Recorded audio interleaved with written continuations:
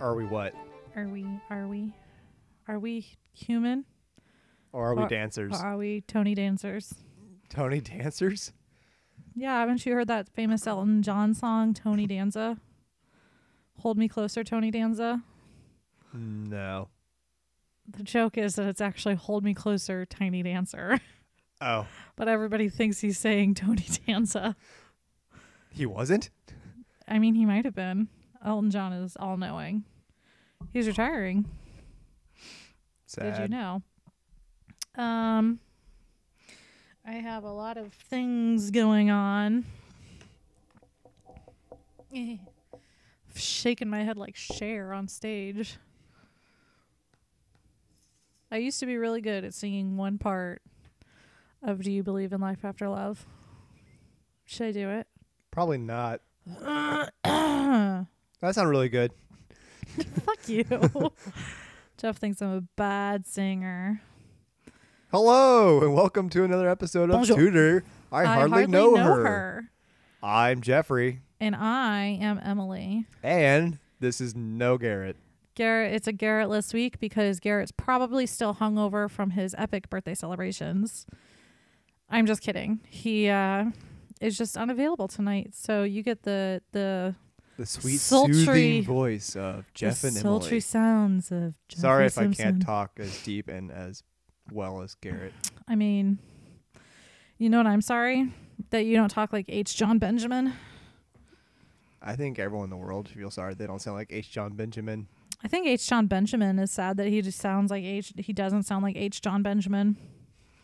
I think he's just sad because he has like the voice of an angel, but like the face of a homeless man. Poor H. John Benjamin. What do you think the H stands for? Henry? Homeless. Hank? Harold. His name is Harold. Harold. My name is Harold Benjamin. Hugh. He could be a Hugh. I bet you Wikipedia could tell us. I'm too lazy. Funny story. When I started researching tonight, I had no clue what topic I was going to research, and you knew that as well.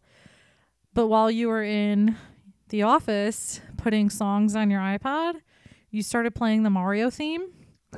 And it's like the rushing Mario theme where I think it's the one where he's got a star.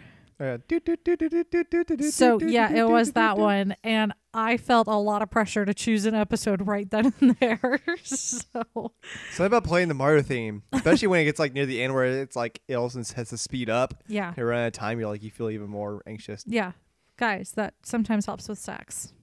In case you're looking to spice up your sex lives, Play the Mario theme. do do do do do do do do do do do do. Don't actually do that, you guys. You'll ruin your marriages. Or improve them. You don't know until you try. Oh, God. Can you imagine just like some super nerd who's married to a not nerd, and the super nerd goes to the not nerd? I was like, hey, I want to try something in the bedroom tonight. And the not nerd is like, ooh, I'm interested. And the super nerd just turns on the Mario music. You want to know what we're going to chat about today? I mean, it'd be kind of nice to know what our subject is Well, going to be. too bad. I'm going to... No, I'm not going to talk this episode. I want to purvey the information via clairvoyance. So we're going to spend 40 minutes... We're actually going to do a game of charades on this podcast. At home playing. Guess what Emily's doing right now? Our special co-host is Marcel Marceau. Welcome, No. Marcel. No. Today, we are going to talk about one of Henry VIII's courtiers, Thomas Howard, the 3rd Duke of Norfolk. Oh, not what I thought it was going to be. What do you think it was going to be? I thought it was going to be a female you brought. For reason that courtier just sounded like a female thing. Courtier. Courtier. Does this sound like a woman You might be thing? thinking of the word courtesan. Isn't that the cream you put on when you have an itch? That's calamine. No, courtesan. No, a courtier is somebody who just chills at the courts. A courtesan is, I think it's an official role. It's like a mistress. And An official hooker. Calamine, hooker is not an appropriate word to use. It is sex worker now. Oh, sorry. You should be. Time's up, Jeff. Love you. And calamine you put on your itchy spots when you have smallpox. Or not smallpox. Please don't get smallpox. Chickenpox. No, we're going to chat about Thomas Howard. So I've mentioned him before. He is the uncle to two of Henry's queens, Anne Boleyn and Catherine Howard. So, are you ready? Yeah. Are you ready to rumble? Yeah, I guess. You ready? Okay. Okay. So, Thomas was born as the eldest son, which automatically helped. So, I've mentioned this before, but just to reiterate, it was really good to be the eldest. Additional sons were like insurance policies, but then they ended up getting fucked over when they lived to adulthood. They were SOL because they didn't really get anything. The eldest son got everything. Oh, I know how that feels. Aw, Jeff, wah. your middle child syndrome is showing. Yeah. I'm gonna tell your mom you said that. So I have an older brother, so he got to be the first son, and I have a younger sister who got to be the only daughter. And so I'm just there. You're the funny one. Funny to look at. No, everybody tell Jeff he's handsome. Do, do, do, do, do. So his brother was Edmund Howard and his sister was Elizabeth Howard. So Edmund was the father of Catherine Howard. And he ended up not having a good old time financially. And some of his kids had to go live with his stepmother because he just couldn't afford them. And his sister Elizabeth was the mother. His sister Elizabeth was the mother of Anne Boleyn. So, SOL if you're not the eldest, whatever. So, his father was Thomas Howard, another fucking Thomas, the second Duke of Norfolk. So, same fucking name, same fucking title. That's not confusing at all. It kept things convenient. I know. I don't want to learn another name. Just name this one Thomas. It's like those monogram towels. It's just easier not to change them. So his mother was Elizabeth Tilney, and that was his first, Thomas Howard, the second Duke of Norfolk's first wife. And he was born in 1473, and from his female lineage, he was descended from King Edward I. So he was probably a douchebag who walked around thinking he was entitled to everything. I mean, probably. Unfortunately, his father and his grandfather fought for Richard III. Fucking Richard III. Which didn't turn out well. Didn't turn out well at all. And then our buddy Hank VII came along. And so they all lost their titles because they fought for the enemy. And I wrote so many fucking Thomases for some reason. Because there's been a lot of Thomases. I mean, there has. I just don't know why I wrote it right there. So he served as a soldier. Oh, this is why. It's because they were like, Thomas Howard then served as a soldier. And I'm like, which fucking Thomas Howard, you bastard? So he was a pretty baller soldier. Although he was under the command of his father. And his dad knighted him, which there was probably no favoritism at all happening right there. But he was knighted September 30th, 1497. Now, remember, he was born in 1473. I tried to do the math, and at first I was like, he was 14 years old? What the fuck? And then I redid the math, and I'm like, oh, wait, he's 24. So I'm bad at math, guys. That's why I'm into history and English. Luckily, when Henry VIII became king, he decided that he wanted to make Thomas Howard the Younger's leg a little sexier and put a garter on it, and he made him a Knight of the Garter. Ooh. And for like a hot moment, they were best friends. I bet you that's where the tradition of the garter for women comes from at their wedding. Actually, do you want to know where that tradition comes from? it used to be good luck to tear off a piece of the bride's gown, and brides would end up like almost completely naked because people would be tearing at their gowns. I'm just visualizing this scene in Cinderella right now. Very like Just very at a wedding. probable. So that's where the garter comes from. Okay, so interesting fact. Okay. Everybody's related. No shit back then. Okay, wait, I forgot to tell you. So the Thomas Howard we're talking about, his brother was the father of Catherine Howard. His sister was the mother of Anne Boleyn. And his first cousin was the mother of Jane Seymour. Yeah, I didn't know that last tidbit. Keep it in the family. I know, right? Got to keep that incest alive.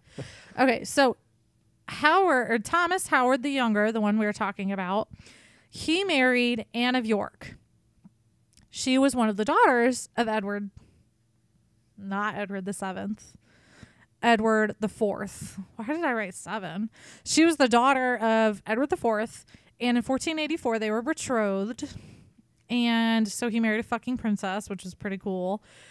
So that was when Henry the Seventh was still king, and so Anne Howard was in the service of her sister Elizabeth of York, the queen, and they married in 95. So they were betrothed pretty fucking young. Like he was 9. No, fucking 11. Why am I so bad at math? You're struggling today. I'm so bad at math. And then they married in 1495. So he was just 18 years old. But I mean, that's not too bad actually for that time period. Mm-hmm. But then because the universe hated women, she died in 1511. Not sure how she died because this is not the Anne of York episode. They had 4 children, although none of them survived to adulthood. Don't worry though, because 2 years later he married Lady Elizabeth Stafford, not Stratford. That's Stratford upon Avon, where Shakespeare's from. Stafford. She was the daughter of the Duke of Buckingham. The Duke of Buckingham, his sister was the wife of Edward IV, and then I just wrote Jesus Christ. That's seriously Jesus Christ. Yes. So yes. Okay. So his sister was the wife of Edward IV, Elizabeth Woodville. I know. These family trees are just a convoluted They're mess. So complicated. I'll draw this. Actually, I'll draw this one out and post it. So they had 3 children. Henry, the Earl of Surrey, who was executed January 19th, 1547, 9 fucking days before Henry VIII was killed. Or died. Henry VIII wasn't killed. This is not revisionist history. He died. Plot Taking twist. some Plot liberty. Twist. Some author liberty there. Fake news. He had a son, Thomas Howard, who was created a Viscount by Queen Elizabeth, and then Mary Howard, who married Henry VIII's bastard son, Henry Fitzroy. So the Howards were doing okay. And he may have had a daughter. Place. Yeah, I know. He may have had a daughter who was Catherine Howard, but not the Queen Catherine Howard. But at that point, his dad wasn't a duke yet. So this is around 15. This is right. This is like 15 teens. He was just the Earl of Surrey. But in 1514, Henry was like, yeah, here's a dukedom. And he became his dad became the Duke of Norfolk. So Thomas took his father's title of Earl of Surrey. He was created the Earl of Surrey on that day.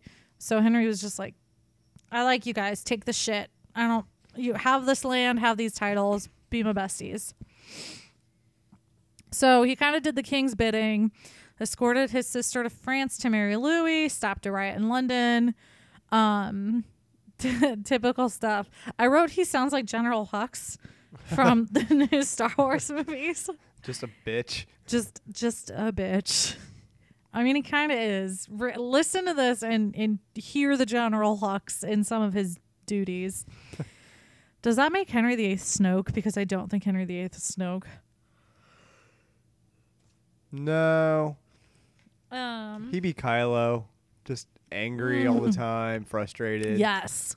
And then Snoke would be, Wolsey? yeah, just an old Let's man go with Wolsey. who just like, you child. So in 1520, he was given the sucky job of putting Ireland to order. And Ireland was always just doing their own shit and disregarding Henry. So he had that unfortunate job. He didn't last long for it. Apparently, he was a job. What do they call people who just go from job to job really quickly? A career jumper.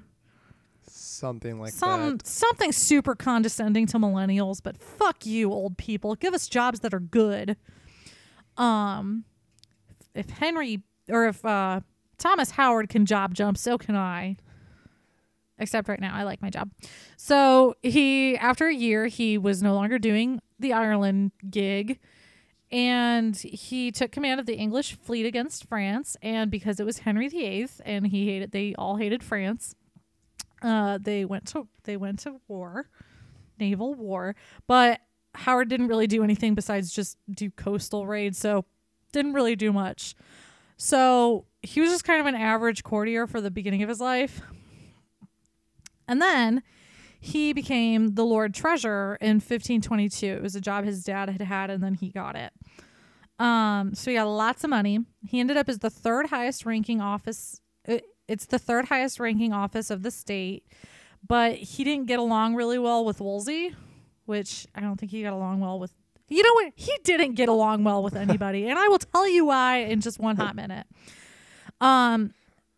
But he didn't get along with Wolsey because Howard really liked war and Wolsey just wanted some fucking peace and quiet. So Wolsey did what he did best and made sure that Howard was pushed out in a way and no longer important. So he was kind of balling for 5 years, but then Wolsey succeeded in pushing him out. And so he disappeared from court for a year or two just to there's probably some drama that was not recorded in history. And he went to the countryside where he treated his wife like fucking garbage. So but then I wrote his nieces got laid and he got paid.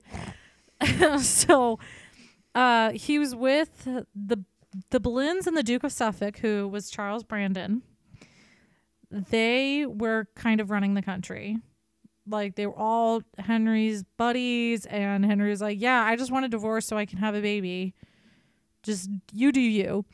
And they all worked together to get Wolsey ousted. So when Wolsey was arrested for treason and then died, Howard actually became the king's leading counselor, and he worked really hard for him to get the divorce. Not as hard as others. Well, I don't know. That's probably not accurate or fair to say, but he did work hard for the divorce, obviously, because his niece would become queen and then he'd be in power and it'd be great. So he was given a lot of monastic lands, and those were the lands that were taken from the monasteries when Henry was like, no more monasteries, I want their money, give me that land. And he was also given another knighthood because apparently he needed to wear when I picture a knighthood, I actually picture that suit of armor, the traditional knight image. Oh, yeah. So I'm just imagining multiple knighthoods with stacked suits of armor. Everyone's just walking with a whole clanking armor. And he also was made Earl Marshal of England. Don't know what that is. So then he was made Lord High Steward. And unfortunately, when Anne Boleyn fell, not unfortunately for him, he was in the role of Lord High Steward presiding over her trial. So he convicted her of treason and sent her to the block. I mean, he had to do what Henry VIII wanted, but also, fuck you, man. And then he also fucked up at home. So when he and Elizabeth married, they'd actually cared for one another at first. And then he fucking took a mistress in 1527. And not only did he have a mistress, he moved the mistress in with him and his wife. Because he's a big old bitch. And then Elizabeth formally separated from him in the 1530s. And she said that the Duke, quote, locked me up in a chamber and took away my jewels and apparel. And he also probably beat her. So she was moved to Redbourne, and she was literally living as a fucking prisoner. So he's human garbage. And we definitely needed some feminism back in the 1500s. So Howard was still Henry's stooge, and he worked towards ending the Pilgrimage of the Grace. He was the one who promised the rebels a pardon and said he would make sure Parliament addressed their problems. That went away for a minute, and then Pilgrimage of the Grace 2, Boogie Nights happened, and they came back. And so they all went to brutal fucking deaths, and that was bad for them, but good for Howard. But then there was another issue. So fucking Cromwell was in power, and fucking Cromwell really wanted some serious reformation, because at this point, Henry VIII was just making a Catholic state under his rule. He wanted the money to go to him, not to the Pope, and he wanted to be able to make all the decisions, not the Pope. But everything else, he was pretty fucking Catholic. And Cromwell was kind of not really undermining Henry, but doing his own thing and being like, just trust me, Henry, I got this. But he was making a very almost Lutheran state. Howard was not cool with that. He was a conservative. He'd profited off of the changes made, but he couldn't agree to completely changing his religion. So there was this thing called the 6 Articles, and in the 1540s, like I either like 1539 or 1540, something like that, the 6 Articles were presented by Howard, and they were conservative doctrine added into Henry's religion. So it was against Cromwell, pro-conservative, hooray. Cromwell wasn't too served about it. In fact, Cromwell and Norfolk were enemies, and so Norfolk was going to do everything he could to get him arrested. So I'm just going to straight up read from Wikipedia. That's my source, guys. On June 29th of 1539, Norfolk, the Duke of Suffolk, Charles Brandon, and Thomas Cromwell dined with King Henry VIII as guests of Archbishop Thomas Cranmer. During a heated discussion about Cardinal Wolsey, Cromwell charged Norfolk with disloyalty, and Norfolk called Cromwell a liar. Their mutual hostility was now out in the open. Cromwell inadvertently played in Norfolk's hand by taking the initiative in the king's marriage to Anne of Cleves. The king's disillusionment with Anne's physical appearance, she wasn't a horse, when he met her in 1540, and his desire to have the marriage annulled after the wedding had taken place, gave Norfolk an opportunity to bring down his enemy. On June 10th, 1540, Cromwell was arrested at a privy meeting on charges of high treason, and Norfolk personally tore the St. George net from his neck. There wasn't like a guy hanging, it was a medal. So he definitely got his revenge. So then Henry married his other niece, Norfolk's other niece, on the same day Cromwell was executed. So I'm just picturing Cromwell or Norfolk bringing Henry to his family reunions and being like, this one's single and this one's single and that one's husband is about to die and that one's single and this one's kind of hot and that one's probably a slut. So you could probably head that one. There's just like Anne Boleyn's body beheaded. So once again, because his niece was queen again, he profited and he got more powerful. But then that didn't last very long because Catherine had her affair and the Howards were in serious trouble. They were accused of concealing the affair, which was fucking treason. And it was so bad that Catherine's step-grandmother, who was Howard's stepmother, the Dowager Countess, who was an old lady, was brought to prison. And she was in a lot of fucking trouble, too. I was just visualizing the old lady from Game of Thrones. Yes. Lady Picture Tyrell. Olenna Martell. Oh, Olenna... Tyrell, not Martell. Yeah, just this like smart-ass woman. Yeah. Somehow, Thomas Howard weaseled his way out of it. Oh, wait. So, I'm sorry. I meant to say the entire Howard family, but Thomas, was in trouble. He somehow weaseled his way out of it and was in favor and all that stuff. He got more appointments. He was named Lieutenant Dan. Just kidding. Lieutenant General North of River Trent and Captain General in a Scottish campaign of 1542. So then in 1543, apparently he was able to just be like, my king doesn't like you, I declare war. And so he was just able to just fucking declare a war on Henry's name. That's power. War was declared. War was declared this night. What's that bad quote from Lord of the Rings? A red sky. Oh, a red dawn. moon. Blood has been spilt this night. No, it's a red dawn, right? A red dawn. Something like that. Red Blood sun. has been spilled. I'm imagining Howard saying, I declare war, like in exactly that weird voice. So then, because Henry hated the French, he went to war with them again. And Henry was fighting in Bologna, one of the cities, not Bologna, Bologna. I thought you had an illness. I do. He's finding this terrible bologna he's had in his throat this entire week. Oh. I've got this chest Bologna. It's so bad. And Howard was in this is a French word even I can't pronounce. Montreux.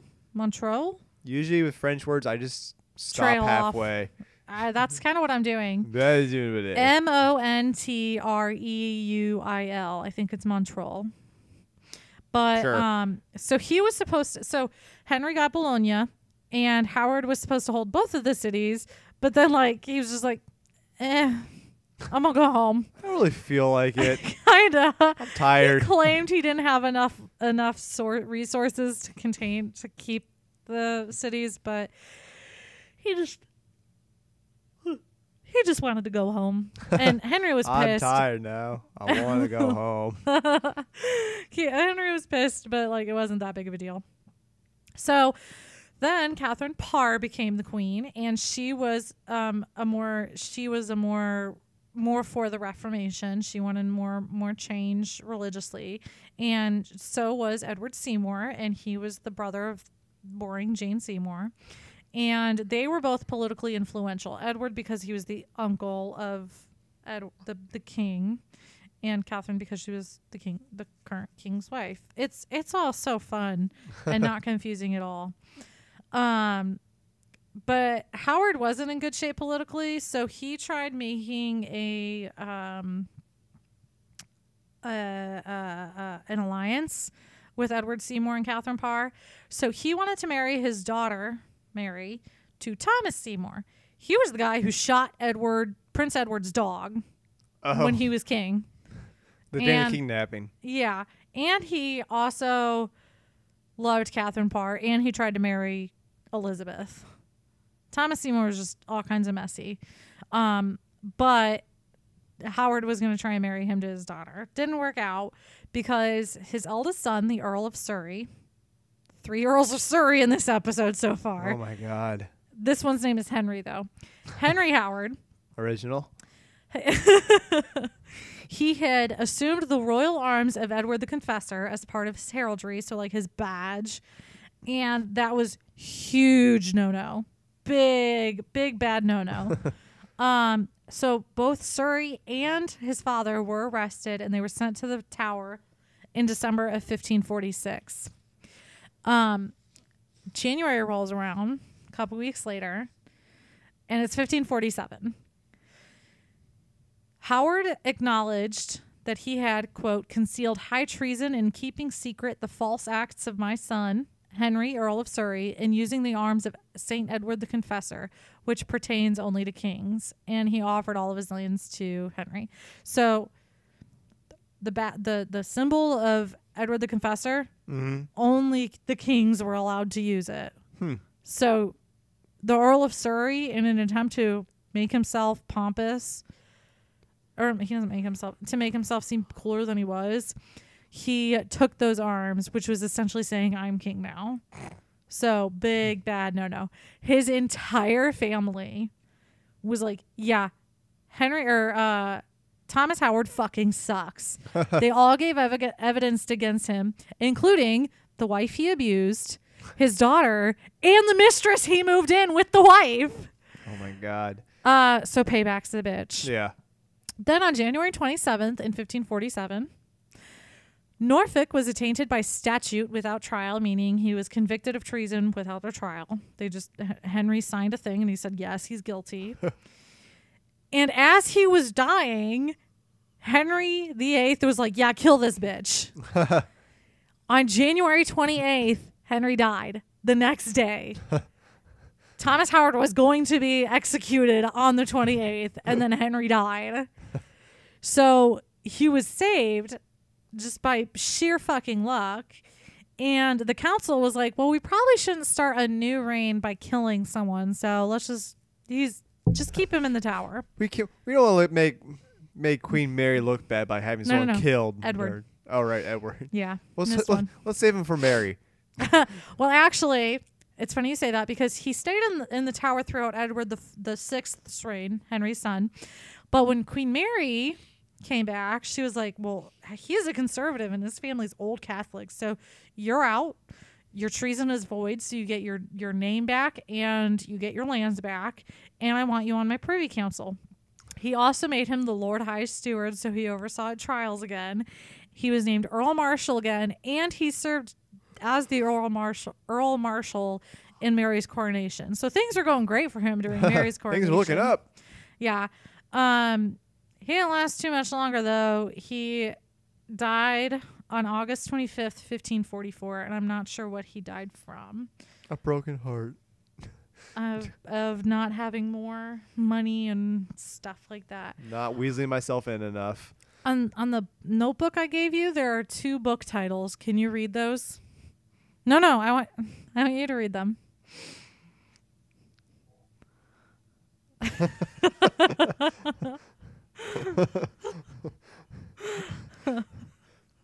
I'll read the second one first. There's the Fifth Queen. That's a book I saw a reference to and I want to read it. But then the one she's referred to is The Man on a Donkey. That is an interesting book title. So those are apparently supposed to feature. I don't think they're about Howard, but they're supposed to feature. It's in it. And that's it. What? Yeah, I'm kind of curious what the hell his title is referencing to. I saw The Man on a Donkey. Oh, it looks old as shit. A powerful novel of England during the reign of Henry VIII. When the king's men despoil the monasteries and divide the wealth among the royal favorites, rebellion begins to brew in the north, and for a few weeks the leader held the fate of the nation in his hands. Oh, so it's about the pilgrimage of the Grace. Oh. Boogie Nights. That is it for Tommy Boy. Whoa, Weasel. He's such a douche canoe. Such a douche canoe. I just like all just like random happenstance just being related to everything. Just like, oh my God, just give him an excuse to stick around. I don't have a pen right here. Otherwise, I'd try and write the tree without looking it up. It's so confusing. So, Thomas Howard had a brother and a sister. I mean, I think there were 13 altogether. But of those 13, he had a brother and a sister. And his sister was the mother of Anne Boleyn, and his brother was the father of Catherine Howard. And so then his cousin, who would probably be his father's sister's daughter, father's sister's daughter, or mother's sister's daughter. Yeah.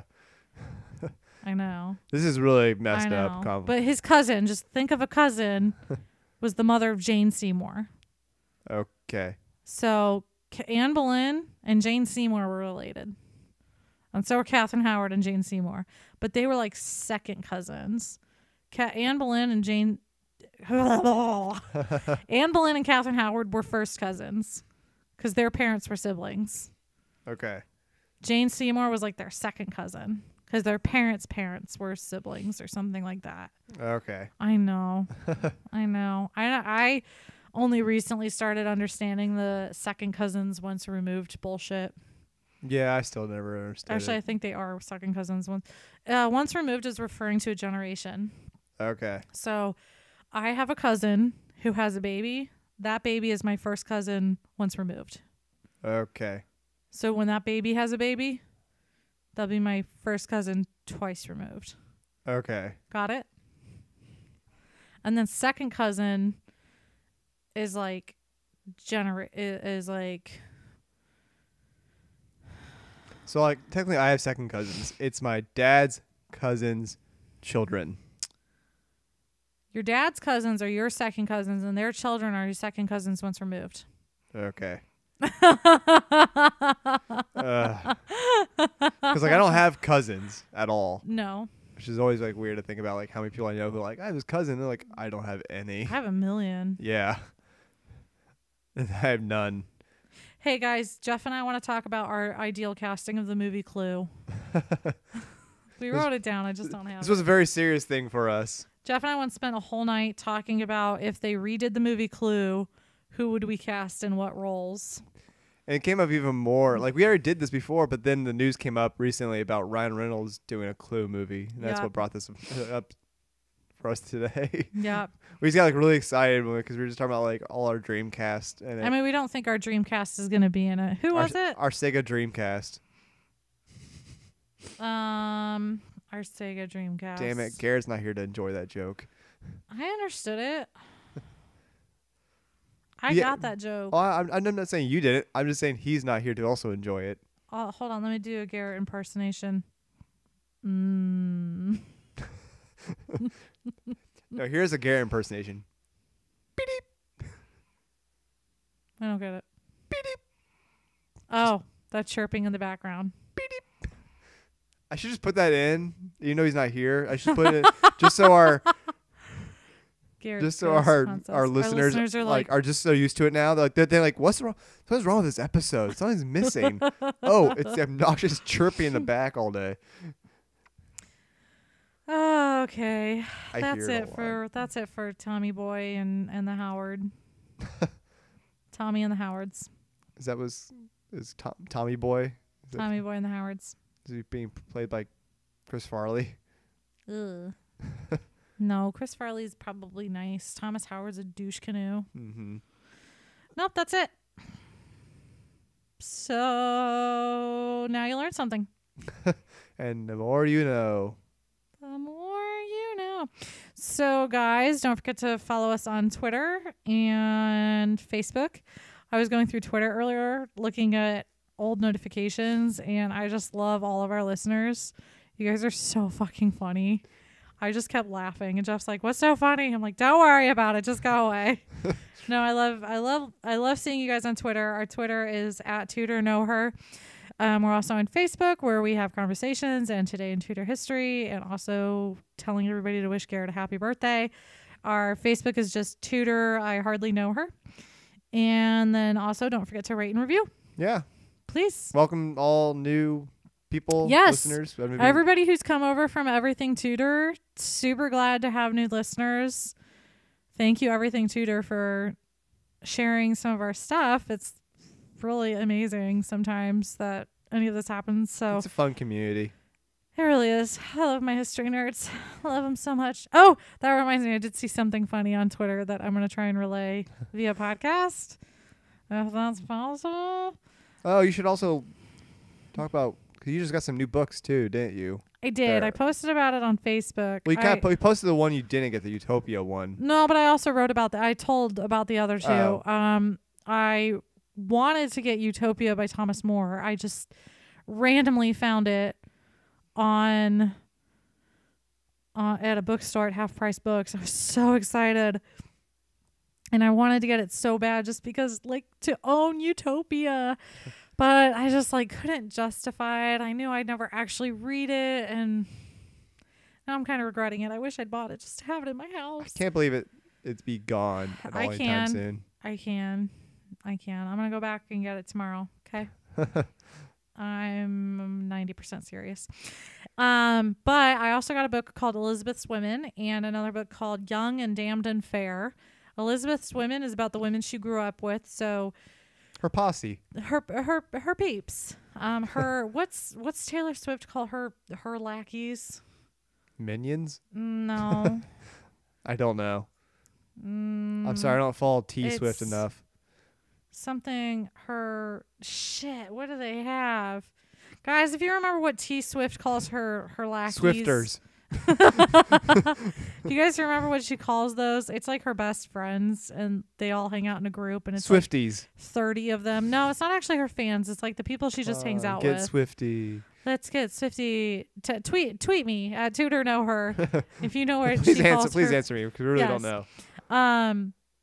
No, Elizabeth's Women is about the women who impacted her life. So it talks a little bit about the few years she had with her mother and the woman who essentially raised her, Kat Astley, and obviously a couple more. So I'm really excited about that one. And I also got Young and Damned and Fair, and that one's all about Catherine Howard, and I'm really excited to read that one. I've been seeing it all over. So that's it. Oh, wait, unless you guys want me to see the Henry VIII thing or read the Henry VIII thing I was reading. Somebody I follow on Twitter, their handle is at Nathan Amin. I'm really sorry if I butchered that. At NATHENAMIN.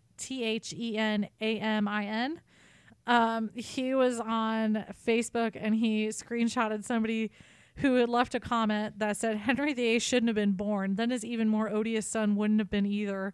And somebody replied with hope that usurper is roasting in hell. And I just love that someone is so angry about this 500 years later.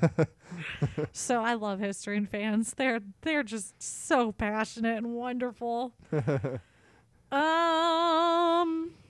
That's it, I think.